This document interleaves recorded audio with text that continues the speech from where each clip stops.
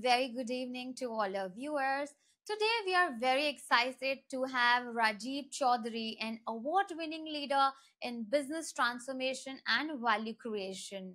So, Rajeeb, a very, very warm welcome to you. We are super excited to continue our podcast with you. And we would additionally, firstly, want to congratulate you on getting featured in Most Admired Global Indians 2024. Congratulations to you, Rajeev. Thank you. Thank you, Neetu. How are you doing today? All good. All good. I'm looking forward to the podcast and I hope to share some of my great insights, my learning with the audience today. Amazing. We're super excited, Rajeev. We would like to begin the podcast by understanding and knowing more about your journey from Bhilai to Bahrain. You're born in Bhilai and you have done amazing and you are doing amazing work in Bahrain. So please take us through your journey. Okay, let me start with my childhood journey. It was in Bhilai and my Mhm. father was a steel worker. So he used to work in Bhilai steel plant. I think you are aware of part of Steel Yes. Authority of India Limited. And there are many business units, and one of the business units he was looking after was foundry shop. Mm-hmm. It's a huge plant Okay. and one small unit, but he was very passionate and very hardworking. So, what my dad inspired me was about the hard work and passion. It goes together towards success. And Correct. he was so passionate that he used to talk about a lot of technological innovations and engineering drawing Mm-hmm. and designs and processes, even at home. And sometimes I don't get what he's talking, but I know he's talking some sense. And gradually, over Mm-hmm. the years, I actually, my brain got programmed into technology, and I started to realize maybe this is a career I need to pursue. Technology became your passion gradually. Exactly. And he was so passionate that he ended up coming up with a great idea and innovation, which led to import Mm-hmm. substitution of a major investment that Bhilai Steel Plant was investing on a foundry shop technology, which was Mm-hmm. substituted with a local solution. And that saved Okay. crores of rupees for Bhilai Steel Plant. And it was very inspiring because then he was rewarded by the then Prime Minister of India, P.V. Narasimha Rao, the late P.V. Narasimha Rao. Wow.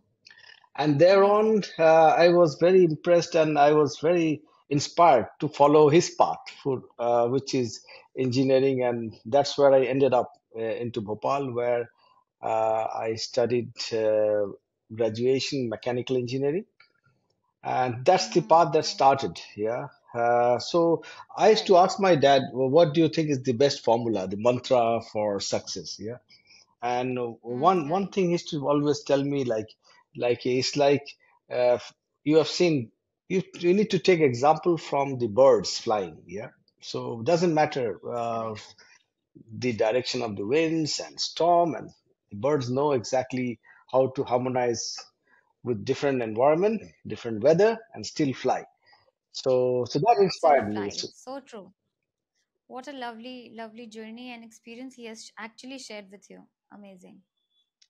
I think this is a very important message that I would like to relate to my audience. Yes, we can do engineering and many other studies and theories and all that, even the practice, but it's important to align with the environment we work. Yeah, and the Yes. our peers, our staff, our customers, how we align, and then we find a way out through emotional intelligence, whatever you call it. Yeah, there are many jargons, but end of the day, it's all Correct. about flying, aligning with the Correct. environment and driving value for the business you're managing. Right. Right. So, as you were growing, you have done a lot of your work experience with DHL Express and Tata Export Limited. So, what key challenges did you face, and what were your learning experiences with them? And because they're global giants, and it actually requires a lot of passion, your time, energy, your motivation, because they're absolutely corporate. So, how was it? Okay, so with DHL, I've traveled the world. So I was based out of Middle East. For 5 years, I was in Brussels, working in the global head office of DHL. Then I was in Singapore for a Mm-hmm. few years. So one of my important learning is that we need to first align with the culture of the people you work with, the business culture. When you work in Brussels is different. When you work in Singapore is different. Yeah, and I can talk Right. hours and hours about different culture and how we manage. But in summary, the first thing we need to make sure we align with the culture. Once you are aligned, once you Correct. know the culture very well, the next step is the leadership style. So the style that works Mm, in Europe may not work in Asia. Yeah. So the second correct. mantra is about making sure you adopt the right leadership style. The third one, then you can get into the business model, understand the value drivers, and understand what drives profit and growth and all that. Yeah. But I believe the first Correct. one, aligning with the culture, the second one, following the right leadership style, and then third is all about what you learn from engineering and everywhere from MBA and all the studies, and what you learn from different other leaders. Yeah. So you practice it. If you are not aligned with the culture, you don't adopt the right leadership style. You may try everything with best of education and best of all best practices. It will not work. This is what I believe. True, true, absolutely. So, what culture difference did you find in, working? And of course, as you mentioned, all these were not at all easy. They required a lot of changes. So, what were they? If you could share few with us. So I'll share some example. Like when out of Mm-hmm. Middle East, when I relocated to Europe, mm, uh, very important to make sure uh, you work with your colleagues like your friends. So I remember I used to take them to the Mm. pubs, which was not a practice Okay, always everywhere in Asia, but there after work, taking them out and making sure you align with them with their minds. Yeah. And the culture is very correct. democratic in Europe, so you have to make sure every decisions you take them on board, take everyone's buy-in, and that's where you need to use your emotional intelligence, empathizing. So this is one contrast. Mm, And then correct. when I moved to Singapore and I have to deal with different other countries in Asia, they have a Mm, different culture there. So it's more, little more, can be autocratic to some extent. It's also, there are some countries which, in India, what you follow is doesn't matter. It may not be applied in Japan, right. for example. Yeah. So one of the Right. principle Correct. I pursued in some of the countries in Asia, which was making sure the track is well designed. So for the followers, yeah, Mm, for the staff in those correct. countries, make sure you have proper guidelines. And once you have the Correct. Yeah. guidelines, not necessarily you have to have everyone on board. Like unlike in Europe, in Asia, you can still have a structured approach with the proper guidelines, and everyone will follow like ants. Yeah. So that's Right. I should not generalize it for every country, but in general, Mm, uh, eh, you can follow a very disciplined approach, a structured approach with proper guidelines. It works very well uh, in Asia, whereas in Europe it works, but you need to again to some extent align with absolutely. the people. Make sure you follow more a democratic approach, taking on board everyone's thoughts and beliefs. Correct, correct, correct. So Rajiv, you started your startup at in 2013 by the name Biz Excel. So we would like to know how what challenges were encountered and how did you actually manage these. I mean, at after a long experience into corporate, I guess it's not an easy decision to have your own entrepreneurial organization. So, how did you get this thought and what challenges did you face? Okay. Uh, Firstly, I had a great experience with working with DHL for nearly 20 years and traveling around the world. What I realized, some of the concepts, the best practices that we learned from DHL, I realized that it can be applied for other industries as well. So I wanted to experiment. Yeah. So I thought, why not try some of the best practices which worked very well in Asia or in Europe? Why not try in Middle East? Yeah. And why not in different industry? For example, oil and gas or banking. Yeah. So that was Yeah. my curiosity. And interestingly, my first client was not a logistics client. Yeah. first client was a bank, the second one was aviation, the third one was oil and gas. Yeah, and it's Okay. all about making sure you have a belief system and you know how to add value. Yeah, understanding different Correct. business models of different industries sector could be different. And for me, the biggest challenge I would say Mm. is to build my own brand. So when you work with companies like DHL or IBM or Google, you already carry your like topmost brand, global brand. And Correct. I Correct. think the sales staff selling in those companies is much easier because the brand sells. Yeah, Mm. and when Brand I'm sales. on Correct. my own and I'm trying to build my own brand, it's not easy. Yeah, so that was my biggest challenge. Correct. However, you need to have the conviction that you can make a difference. And for me, as a consultant or my consulting company to grow, my formula was very simple. I used to go visit the client, and I've been very open.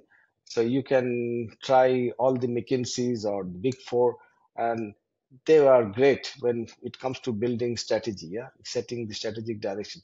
I'm all about Correct. execution. Yeah, so yes, I Mm. also Correct. cover strategy, but I differentiate from those big five with execution focus approach, making it happen. So I will spend 20% of my time building your blueprint, but 80% of my time will be making it happen based on my experience. Yeah, and also the experience of my team members, my associates. So that's where that helped me actually. And when I start to present my thoughts, how I'm going to execute, help them turn around, help them to transform, and it worked very well.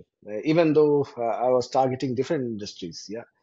So after I left Mm. DHL, Right. first 1 year, I was not supposed to work with any competitor of DHL. And so I thought, okay, let me Right. try other industries. And in the first year, I got three clients from three different industrial sectors. So the message is very clear to the audience that what we need to have is the conviction, and we need to find our Mm. unique selling point. So my unique selling point Correct. was execution based, execution driven transformation. Right. Right. Right. That's amazing. You had a completely I would say going from different direction to a different direction, creating your own empire. Of course, it's quite challenging, and facing all these challenges and coming ahead of it. And I think now you've been pro at it. You're doing absolutely great job. So how are you feeling that okay, fine, this is something I started very late in my career, but I think I've nailed it. Okay. Now I feel very happy, but still not fully satisfied. The reason is I feel that okay, when I pick one consulting a firm to for transformation, for example, the companies I dealt in last 10 years after I left DHL, it's very fulfilling to see them transform, turn around, and all that.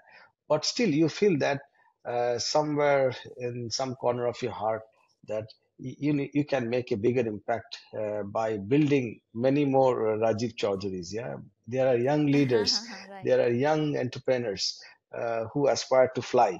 So I feel that if I can help or help other young leaders to transform and give them the direction and nurture them towards uh, developing many more leaders around the world who will impact not just many more companies, but the community around those companies. So I think that's what is even more fulfilling, and I feel I need to Absolutely. walk that path, and that's the reason I launched this company called the Value Champions. And the Mm-hmm. Value Champions is all about developing leaders who are aspiring to be the champions in their own organizations and the countries where they work. So what is the vision behind Value Champions program? Right. My vision is to give it to the community. So that's very fulfilling. Meaning, when I see, for example, this part of the world in the Middle East, I see there are a lot of young students uh, past MBAs or engineers and doctors, and I see them when they are on the field working. Uh, a Mm, lot of them are struggling through the yes, changing company, different complex company environment, the political environment, you can call it, within companies. And sometimes they get distracted, and they need some guidance. Yeah, how to deal with culture, how to align with different environments, and most importantly, how to follow the right leadership style. So, as I said, number one formula is making sure learn to align, yeah, with the culture. Number right, two, pursue the right leadership style, and make sure it is directed towards value creation. So, sometimes they will wander around and do a lot of things. Maybe some of them will do stuff which will not create but destroy value, yeah, and some could be correct, wasting time on things which is not necessary. So how to prioritize, make sure you follow the right path for value creation. So that's why the value champions program, I believe, will help uh, different leaders, aspiring leaders, to learn the mantra of maximizing mm, value for the employees, for the customers, and obviously, finally, for the stakeholders and the shareholders or the business owners in terms of profit and growth. wonderful, wonderful. So, how do you apply innovative and globally proven methods in your work? This is very interesting. So there are, in principle, three phases, I say, when it comes to value creation. Yeah. So, like leadership, I mentioned knowing the alignment, like how to align with the culture, then leadership, then understanding the value drivers. Now I'm getting to the Right, third bit. So on the third bit, it's important. Again, three steps. Yeah, the first step, understanding the value drivers. So if you don't understand what right, are the value drivers in a company, what destroys value, what drives value, how the value flows through the customer, through the business mm, processes, if you don't have the grip, it's very difficult to follow the next step. The next step is about correct, maximizing value for your customers. Very simple. It's very as simple as that. The first step, correct, understanding how the value flows, what are the value drivers. The second step, how you maximize value for your customers. The third step is about translating the optimal or market leading value proposition for your customers to profitable growth. So all the three steps involves different best practices, and what I'm trying to incorporate some of the best practices on profitability enhancement, pricing and yield, best practices, and making sure how you deliver the best customer experience using, for example, one of the principles that I am preaching the young leaders is called heart powered business approach. So how you can make uh, value creation equals customer experience. Yeah. So I will give you one small right, example. Say you can go to a fast food mm, joint, yeah, and whichever, and then have a wonderful food, and then you go to another restaurant. I don't know, maybe a French restaurant with three-course meal with a nice ambience, and yeah, and the chef comes and explain you like in each and every course how it tastes, how it is cooked, what's the background, and the second option will give you some experience, right? It's not just the food. right, And yes, often it's not the quantity that matters, also the quality. Yeah. Yes, quantity matters, but quality matters a lot.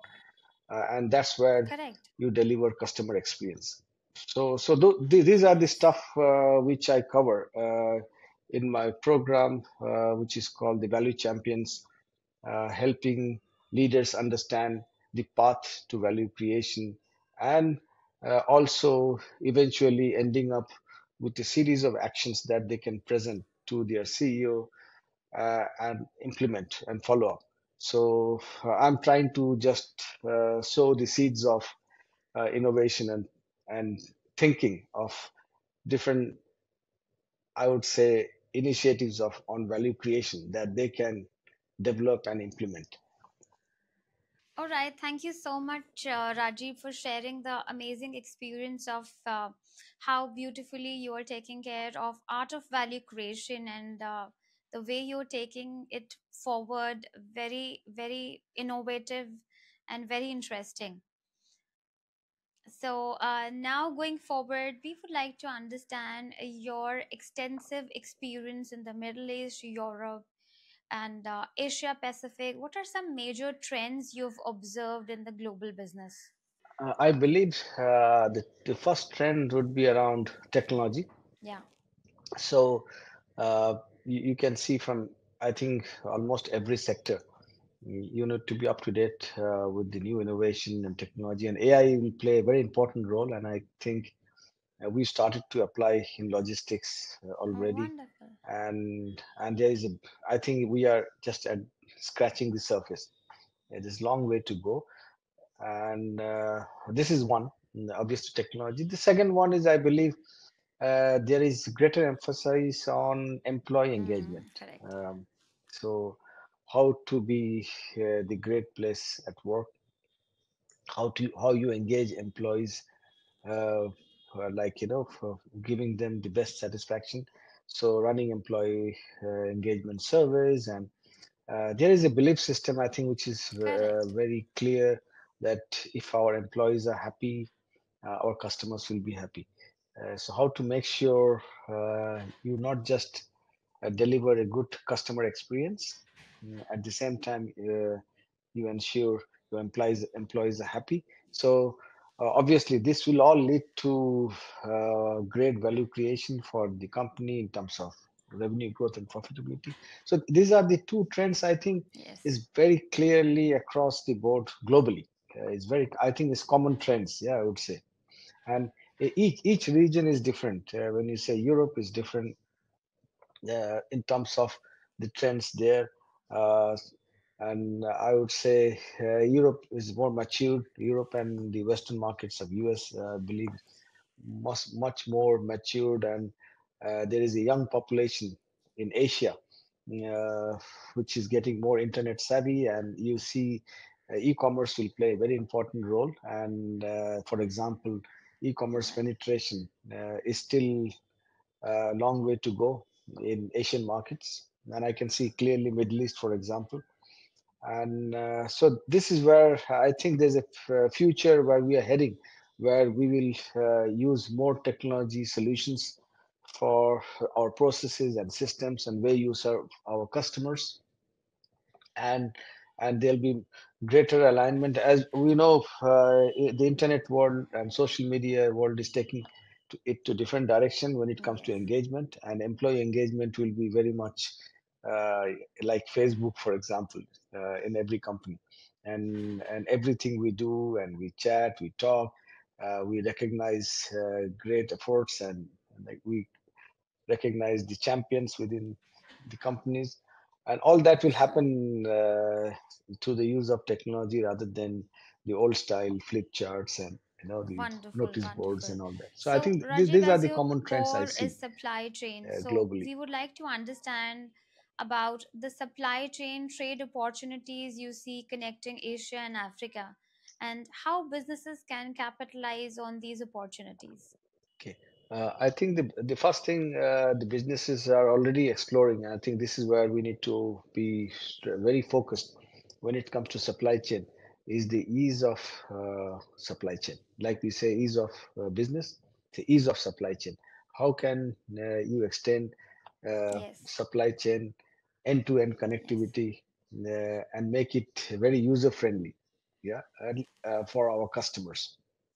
So I think you've seen some of the examples in Middle East when it comes to airlines, yeah, how easy it is to connect.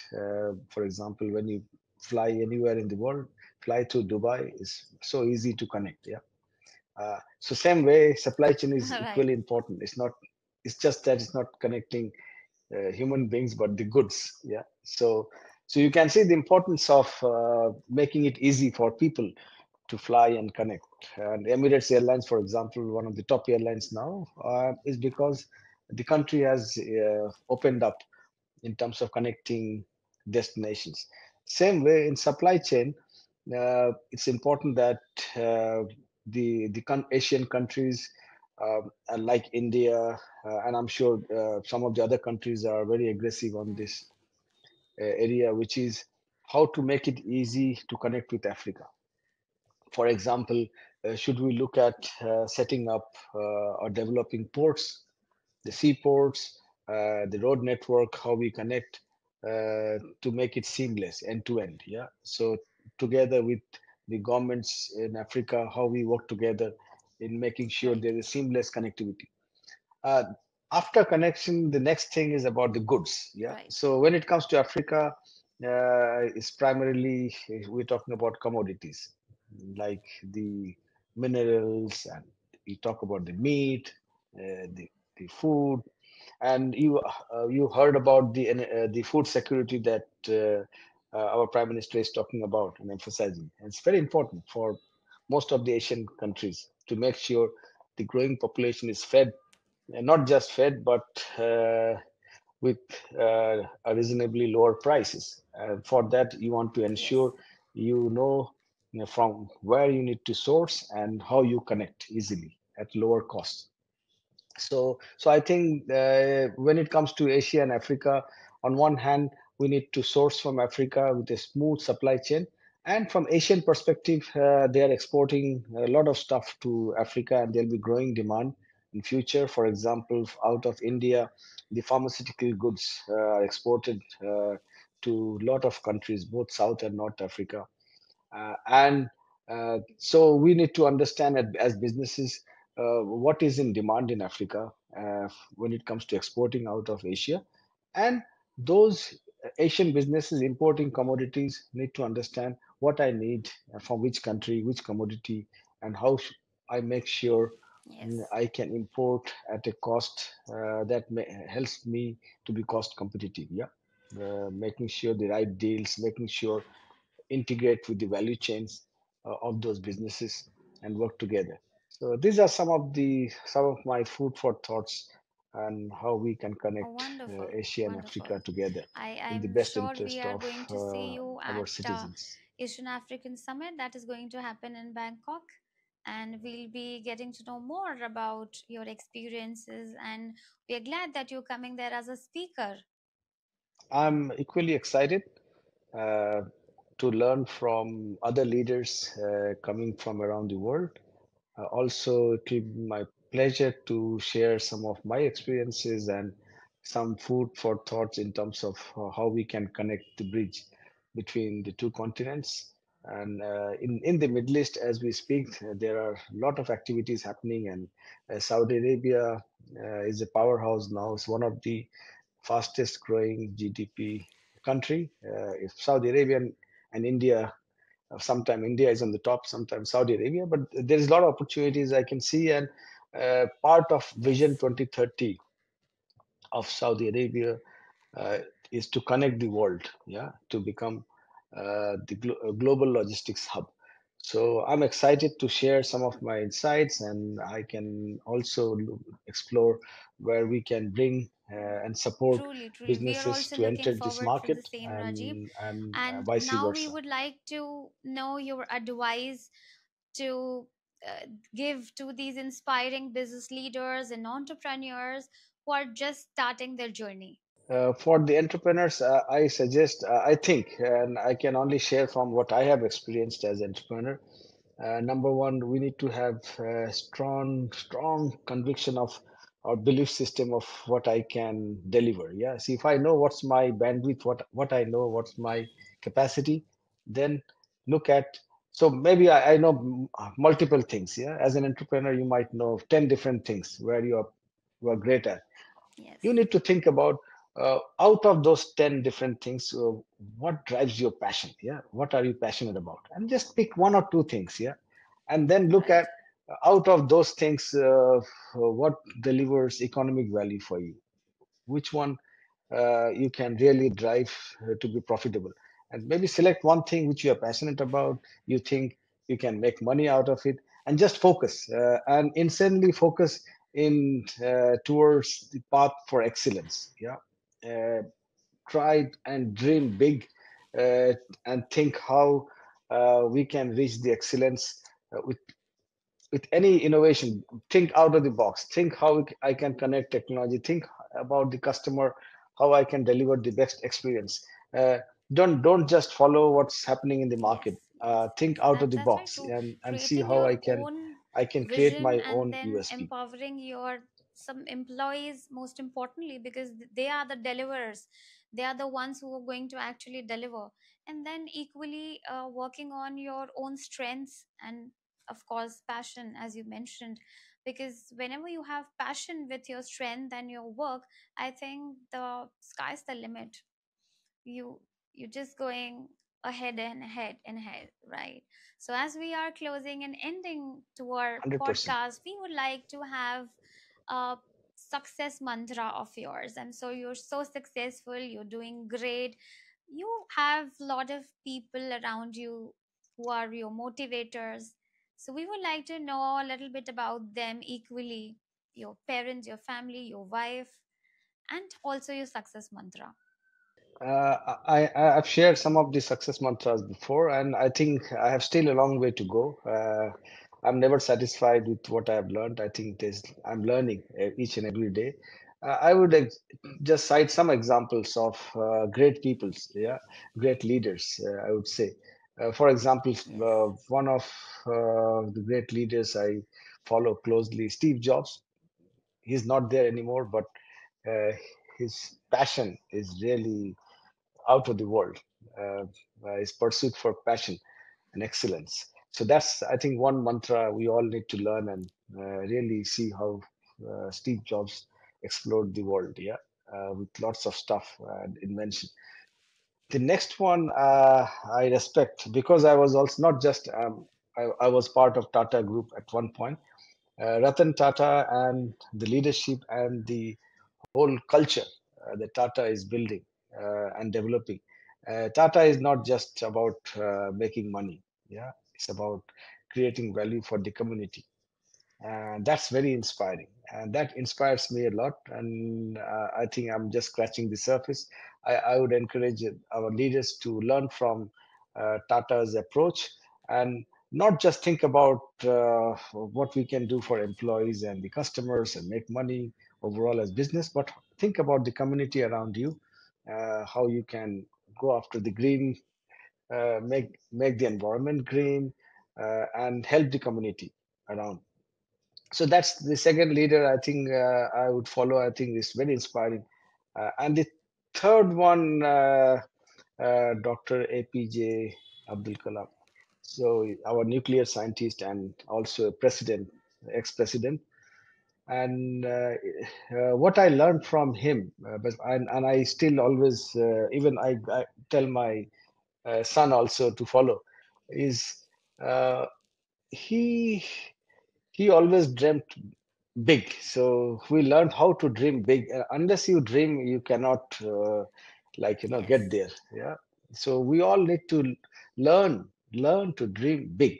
Yeah, and out of the box, and also learn what I remember Dr. Kalam used to emphasize called FAIL, first attempt in learning. So he would encourage Yes. people You have to to start. even make mistakes, no problem. If you don't make mistakes, you will not get there. Yeah. So you have to start. You have to start and try different methods. So as entrepreneurs, we will not be successful always. Yeah. But you can try. If you don't try, then you've not explored the world. So you need to try. Sometime when you fail, you learn from what you done mistakes, and you can then grow above that and build on it. So I think it's very important for all of us as entrepreneurs uh,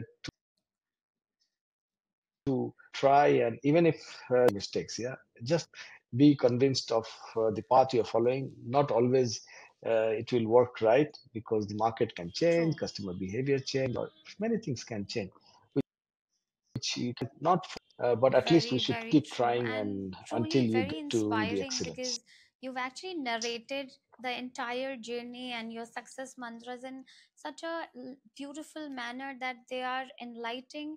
They're actually giving a message to the generations, to the youth, and to our audience that, keep following your passion, keep making mistakes, because until you make mistakes, you're not going to go further. You're not going to innovate new things, which are very important, because innovation always comes with failures.